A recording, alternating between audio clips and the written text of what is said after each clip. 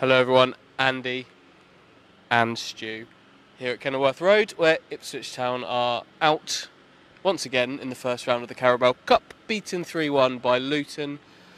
Lots of changes, lots of players with very little football in their legs, and some with no senior experience. It was always going to end like this, wasn't it? Yeah. On paper, when you first looked at it, you saw that midfield three of Hughes, Dizelle and Judge. You were licking your lips saying there's a lot of creativity and talent in there, but then when you really thought about it, half that team was semi-fit at best. Hughes playing his first game in 20 months, competitive game. Edwards hasn't had any pre-season at all, straight into the starting lineup. Who else have we got in there? Jordan Roberts missed 2 weeks of pre-season, hasn't played. Josh Emmanuel. James Wilson barely had a pre-season. Yeah, pretty much all of them. Luke Chambers aside, who kept his place, was the only one to keep his place from the Sunderland game. So, and they were up against what is now a decent side in Luton, who have got serious momentum, back-to-back promotions. They've recruited really well over the summer. 3 Premier League loanees in there, a couple of vastly experienced Championship players who they've recruited, and the class gap showed today. It was fairly comfortable, wasn't it? Over at the break, 2-0 at the break, wasn't it? A really free header from Jones there, and then at a penalty, Joshua Emmanuel, the clumsy being generous, I don't know, silly. Yeah. But all of the above, unfortunately.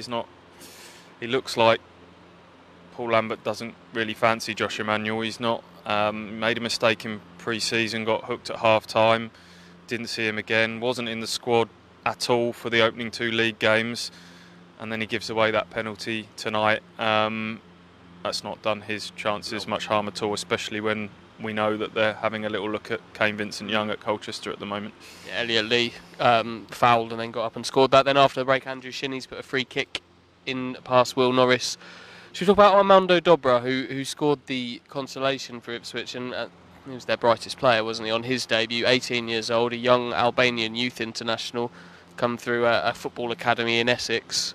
He looked okay, didn't he? He had some real bright moments. Like him, yeah. Diminutive little winger. I think for the youth teams he's kind of played as the number 10, but whenever we've seen him for the first team throughout pre-season, he's been used as a wide player, as is often the way when young players, kind of attacking players, get put into the first team.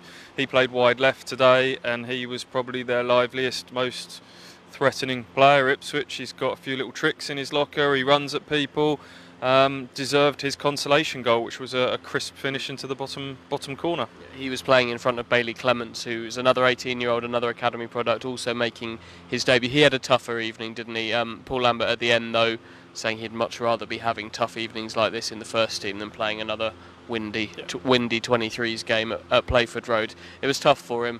He was caught out a few times, but he'll benefit from this. Yeah, probably a little bit of a learning curve experience for him.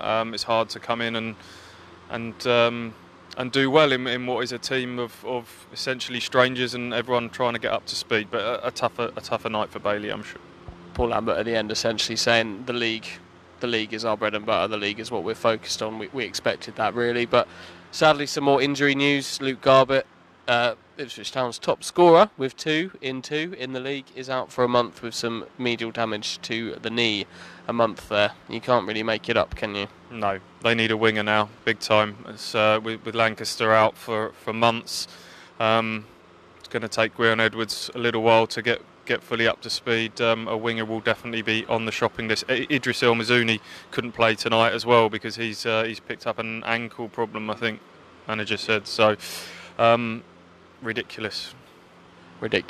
We'll see who's good to go at Peterborough on Saturday. That's the bread and butter. Back to where the real focus is. 4,000 Ipswich fans going to Peterborough. There are 1,000 here tonight over there in that away end who sung throughout.